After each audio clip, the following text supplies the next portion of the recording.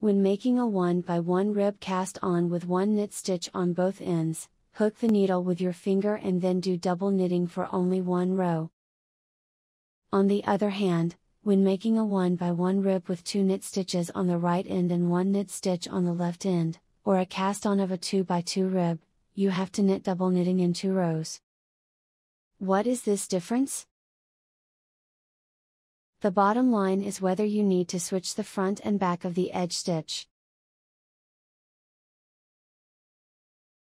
Double knitting is a knitting method that creates a ring-shaped structure with 2 needles.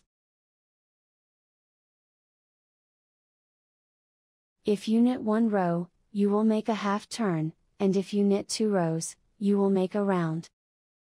If the row of stitches on the needle actually has a loop structure, the end stitch can be either knit stitch or purl stitch with a slight shift in position.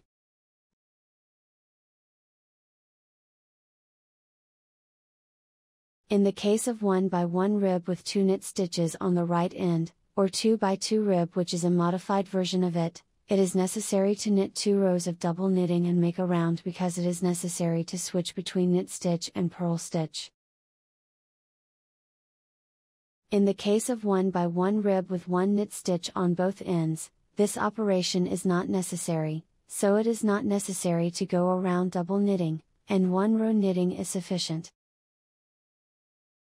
As mentioned above, whether or not it is necessary to make a loop structure depends on whether or not the front and back of the end stitch is switched, and in order to make a loop structure, it is necessary to knit 2 rows of double knitting and go around.